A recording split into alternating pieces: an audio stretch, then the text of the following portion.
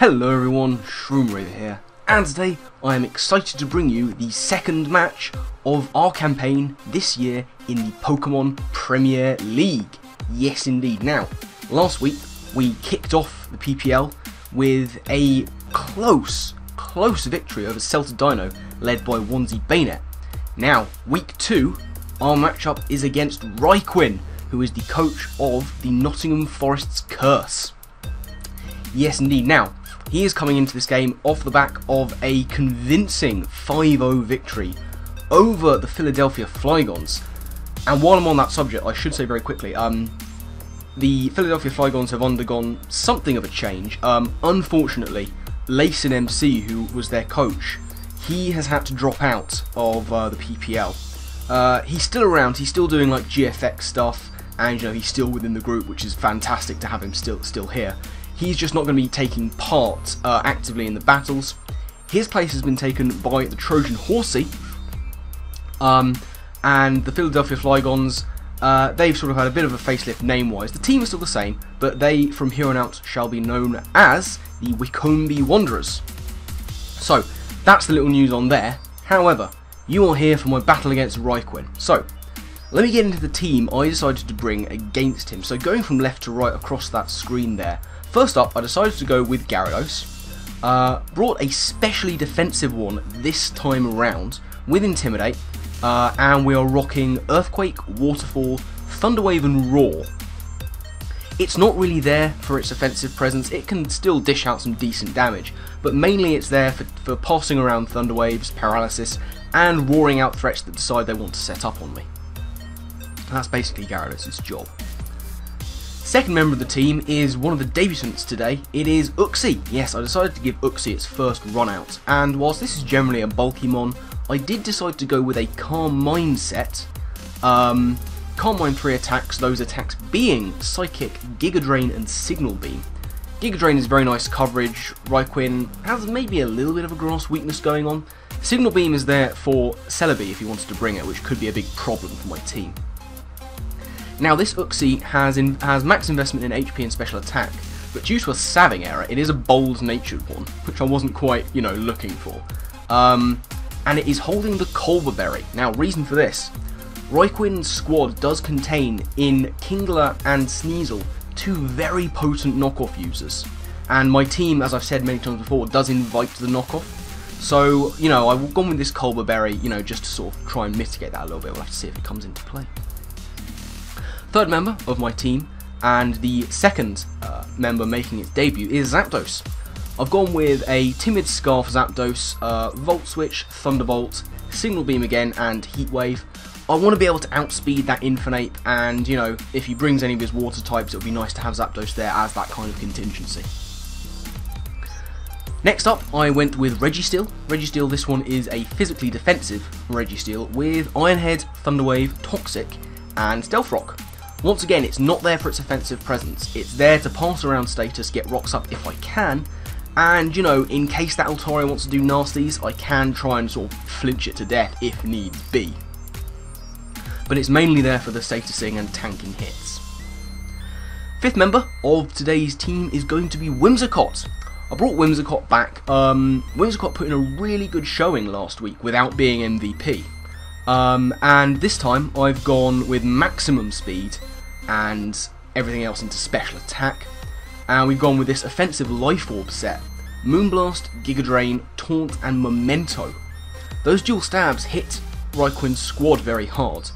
Taunt is always very nice on a Prankster user, and Memento is literally just my last gasp Hail Mary. If it's all going wrong and he's got something really dangerous, go into Whimsicott, get off the Prankster Memento and try and go from there, maybe giving Uxie the chance to set up if it's still around.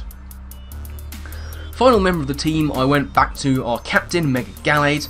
Pretty much the same set as I used last time, that Jolly Nature with Close Combat, Knockoff and Poison Jab, but I have switched up Ice Punch. I've put on Stab Psycho Cut instead, mainly to try and deal a bit better with that Infernape, who we do naturally outspeed, if he decides to bring it.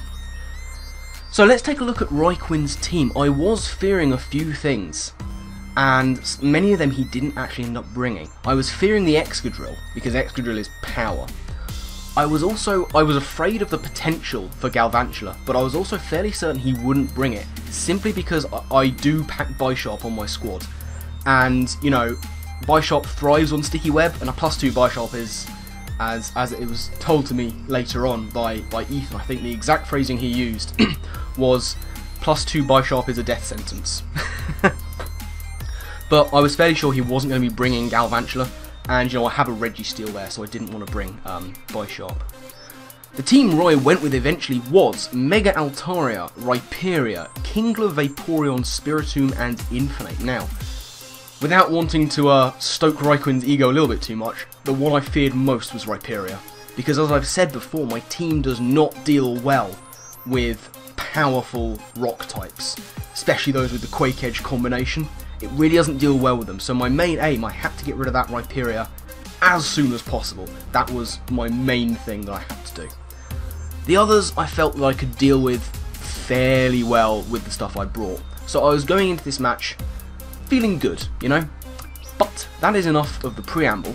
Let's just get straight into the battle and see how things played out.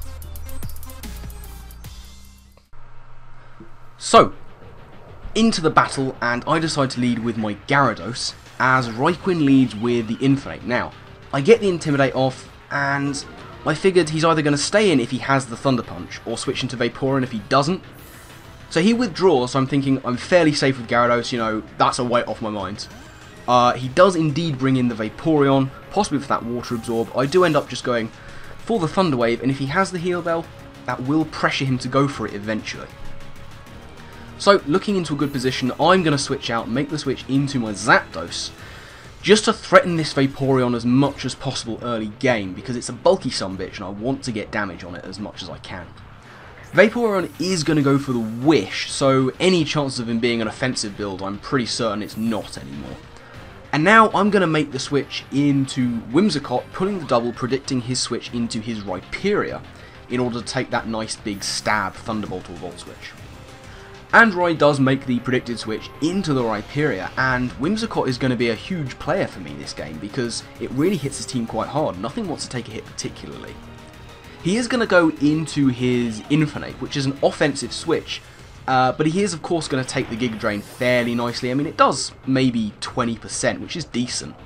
And you know, from that range, I'm dubious as to whether I can take it out with a Moonblast, so I am going to pull the switch into Gyarados. I feel very safe doing so, because I can get the Intimidate and take either of its stabs very well, but RhyQuinn has lured me into a false sense of security, revealing that he packed the Thunder Punch all along, and now he has the opportunity to go for it on the switch. Now this next play I thought about it long and hard, pause, and I figured that Gyarados, you know, wasn't going to be too much use. He has 2 water types and an Altaria. So I do decide to let Gyarados just go down. What that does allow me to do is get the free switch into my Whimsicott, because at the range of health Infinite is at, my Whimsicott's Moonblast is going to take it out. And as I've said, he doesn't really have anything that he wants particularly to switch into an offensive Whimsicott. Ironically enough, the only thing he can do is switch into his water type Vaporeon. As you'll see, I go for the Moonblast, and that is a critical hit, and that just proves to me that this Vaporeon is max special defense. I do get the special attack drop on the Moonblast. Now what this allows me to do is it opens up a window of opportunity for me to get my Uxie in fairly safely. Because Uxie is bulky as hell even without investment, and at -1 this Vaporeon's not doing a lot, especially if it's not invested. He does go for the Wish right about now, which I'm fine with, because I pretty much see Vaporeon as setup fodder. At this point, RhyQuinn doesn't know that I'm an offensive build of Uxie, but he's about to find out. He's got a Wish coming in, so he doesn't fear anything I'm going to do, but I do go for the Calm Mind with Uxie. As the Vaporeon is just going to go for the Heal Bell to get rid of that Paralysis, which is nice for him, but now my Uxie is a real threat to most of his team, because Calm Minding Uxie is a scary, scary thing, and I do have the coverage to do a lot of damage. He is going to withdraw his Vaporeon as I go for another Calm Mind, and he brings in his Kingler, and it's fairly clear what the plan is here. He's going to go for that powerful knockoff. I think he later told me this is a Swords Dance Kingler, which is a spooky thing, especially since he outspeeds me. He does go for the knockoff, but it's that Culber Berry and that bold nature coming through, and Uxie just takes such negligible damage. I am then able to go for the +2 Giga Drain, and that will clean take out Kingler from there. Kingler's no great shakes when it comes to special defense, and Uxie is going to chalk up a KO on debut, so good stuff Uxie, really happy with that. Now in comes the Vaporeon, and I don't know quite what I was expecting, but for some reason I go for the Psychic here, which, you know, I probably shouldn't have done. He's going to go for the Scald, and really he has to fish for the burn. It's basically his only option. He needs residual on this, so he can then bring in something to revenge me, whatever he can, probably the Infernape. So I'm going to go for the Giga Drain this time around. That Scald did so little damage, and the Vaporeon is going to go for the Wish. Now, so far on this Vaporeon, I've got that it's specially defensive, I've seen Wish, Heal Bell, and Scald. And I just assumed that its last move was going to be Protect. I just assumed. So I tried to get cheeky here. I tried to get cheeky, predict the Protect, and go for a Calm Mind. Turns out he does not have the Protect at all. He later told me that he has a max special defense set, and that 4th move is Acid Armor, which is a really nice set to run on Vaporeon, to buff that base 65, I think, defense, to make it just an absolute tank. The reason me going for Calm Mind didn't work out is because I get burnt on the Scald, and that's really going to hinder my longevity in the long run. In the short term, it doesn't particularly matter, because now Uxie is at +3, it is going to be hitting like a truck, I tell you. And right now, the time for over-prediction is over. I'm just going to spam Giga Drain on this Vaporeon as much as possible. It is doing a massive amount of damage to this specially defensive wall that faces me down. Now he's going to go for the Wish once again, trying desperately to get that health back on his Vaporeon. Leftovers, you know, they come around, but it's really not going to help him that much, because as I've said, I'm done over-predicting with this Vaporeon. I'm just going to go straight for the Giga Drain. No reason not to, and that is going to take out the Vaporeon from there. And that is a huge thorn in my side, gone from the field. That Vaporeon could have been a real issue for passing wishes, healing off status, but now it is gone. So Pink Floyd takes a little bit of burn damage, and now in comes the Rhyperior. And I thought at this point it's game, surely. This thing is not taking a +3 Giga Drain. And oh my god, it does. I was shocked to my core that it took this, because now what it can do is go for the Dragon Tail, but heartbreakingly for RhyQuinn it misses. And that was just such a big moment in the battle. My Uxie gets to stay in and go for a Psychic and take out the Rhyperior. It turns out that was a max special defense AV Rhyperior, which is why it took the Giga Drain. What that Dragon Tail miss allows me to do is get another kill, potentially, with my Uxie. In comes the Infernape. He's going to go for his most powerful attack, Life Orb, Stab, Iron Fist, Fire Punch, crit, and Uxie tanks it. Absolutely tanks it. Able to go for the Psychic and net his 4th KO on debut. Uxie putting in an astounding performance that I was so proud of. That crit and the burn are going to hinder me, though, and they're going to allow Uxie to go down. Now, in comes Altaria, and I know that this is about the differential, this kind of league, but I couldn't take the risk of his Altaria setting up Dragon Dances. I felt like I had to stay in case he wanted to try and set up and just go for Psychics. As it is, he makes the good play and just goes for the return to take out Uxie, which I'm fine with, because he's got Altaria left and he's got Spiritomb left, and I feel like I can deal with them. So I'm going to go into Registeel, because if he's going to win, he has to set up. That's just a thing. And he does. He starts going for those Dragon Dances, which he needs to do. He can take out the Registeel with enough, because he's got the Earthquake, potentially. But I do go for the T-Wave. And that is basically going to be sort of nail in the coffin for Altaria. That T-Wave is really going to come in handy, because what it allows me to do is switch straight out, go into Whimsicott, who can take any hit that isn't a Fire Blast in case this thing is mixed. And even at +2 with the Dragon Dance, you know, with the Paralysis, Whimsicott is still going to outspeed. And you know, the fact that this thing is setting up Dragon Dances means it's not going to be a defensive set. And what that means is that this Moonblast is going to clean take out Altaria from full health. So down goes Altaria, which is a big threat gone. And now the only thing that's left is RhyQuinn's Spiritomb. And it's a funny series of events that happen here. I'm going to go for the Moonblast. Spiritomb's going to live it, because Spiritomb is a bulky son bitch. I do get the special attack drop. The reason that's funny is this thing is packing, wait for it, the hidden power poison, specifically for my Whimsicott. But because of the special attack drop, I'm going to live it. I'm actually going to live it, and to maintain that differential, I'm going to switch out and go into Zapdos, who obviously will take this this hidden power poison with the greatest of ease. And I'm Scarfed, so I will outspeed it obviously the next turn. Spiritomb is dirt slow as it is. I could probably have had a negative speed nature and still outsped. Gonna go for the Thunderbolt and of course take out the Spiritomb from there.